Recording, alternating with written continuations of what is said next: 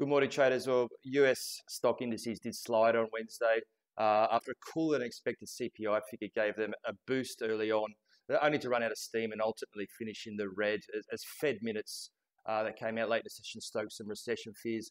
The Dow outperformed its peers, down around 38 points, as investors continued to favour defensive stocks over the more risk-sensitive growth stocks in the Nasdaq and the Russell.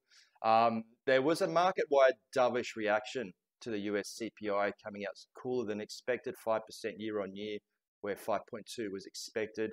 This saw stocks rally strongly. This move up was faded late in the session, though, and hawkish remarks from various Fed members that reiterated that despite the recent cooling in inflation, the Fed had some work to do to bring it back into the target range. Also, as I mentioned before, Federal Reserve minutes released late in the session did stoke recession fears, as some members did predict there would be a mild recession later this year. FX markets, US dollar tumbled on the CPI figures.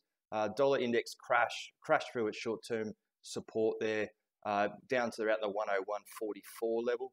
Did find some support at the April lows that was set early in the month before rebounding somewhat. The yen was supported by a weaker dollar and the CPI-induced lower US bond yields as well. Dollar yen held its resistance at 133.85, where it's been topping out recently. It did, and then tumbled down to a 132 handle before finding some support as the US dollar recovered slightly on the hawkish Fedspeak from the members.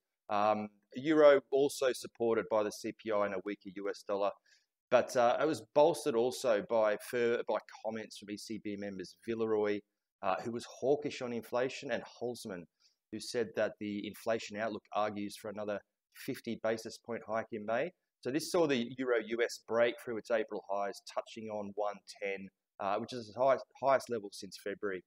Commodities, oil surged higher, breaking through top of its range that it's been trading in since that surprise OPEC Plus cut a couple of weeks ago. Soft CPI data and a weaker US dollar obviously are helping the oil along there. Gold helped by a weaker US dollar and also lower bond yields, with gold looking to test the April highs before retracing somewhat, settling around that 2015 US dollar an ounce level. Today's economic announcements, we'll see another busy session in the US with some more inflation figures in the PPI and unemployment claims, which will be an interesting one to watch after the strong non-farm we had on Friday.